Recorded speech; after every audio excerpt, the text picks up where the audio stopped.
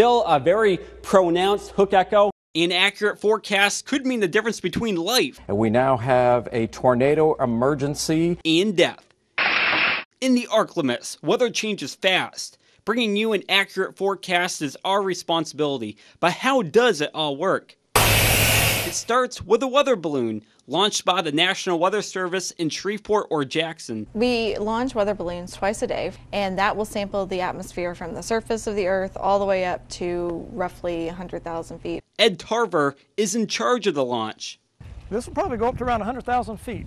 The balloon will carry a device called a radiosonde, a lightweight device that will gather critical information about our atmosphere. This is what measures the temperature. Then liftoff. Let the balloon go. And it's off. Immediately, the balloon starts transmitting the data, where it gets put into a computer. Then it is available for our weather team to use. We usually begin our day about 2 to 3 hours before the newscast. Predicting an accurate forecast begins with a clear understanding of what's currently going on. A stronger portion of the jet stream dipping down here. Your south wind ahead of the front. Then we forecast. Lastly, it's time to make our computer weather graphics.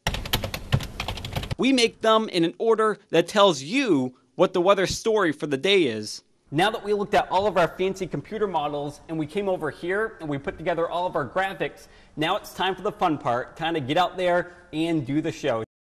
So we come over here to the green screen, which is blank. You can see there's no weather map behind me, but with one click of a button, ta-da, I got a weather map right behind me. And then... Stand by.